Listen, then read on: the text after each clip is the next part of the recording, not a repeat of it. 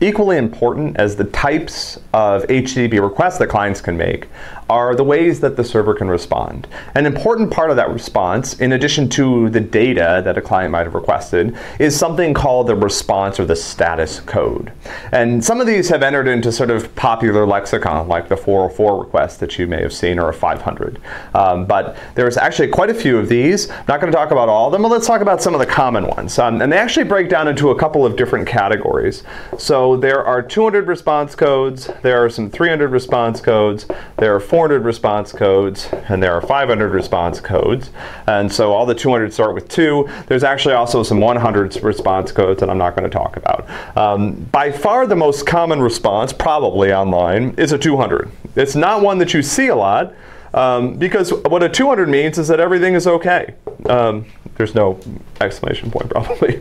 200 means the request was satisfied. You send a GET request, the server sends you back the document with the status code of 200, meaning that I found the document and I returned it to you, everything's A-OK. So that's probably the most common 200 level response code.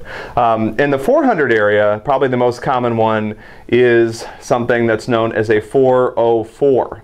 And you may have seen this before, and what this means, all of these codes have semantic meaning that's defined within the specification for HTTP. So what 404 means is not found. It means that you requested a resource where the server doesn't know how to retrieve that resource. 404 is a little bit different than some of the other 400 level error codes. So also I should point these out. So these fall into categories. The 200 level codes are success.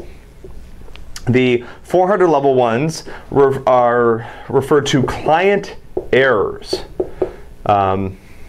The 500 level ones all fall in the category of server errors. Those are a little different. And then the 300s are when things get moved. So we'll come back and talk about the 300s in a sec.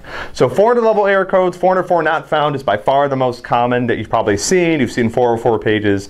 You can easily generate those at most sites by just typing in some sort of gibberish path and seeing what happens.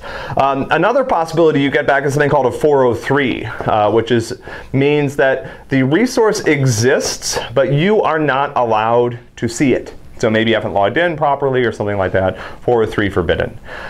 Server errors. So the client errors, the 400 level codes are designed to indicate that your client did something wrong. You requested a page that doesn't exist. You requested a page that you don't have the right access to retrieve. The 500 level codes, on the other hand, are there to indicate that something went wrong on the server.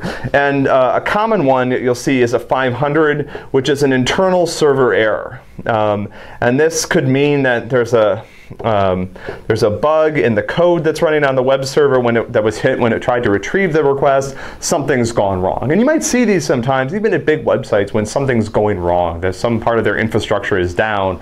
You go to their website, you get a 500 rather than the page that you were expecting.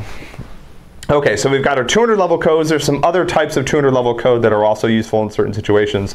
There was one other one I wanted to talk about. Which one was that?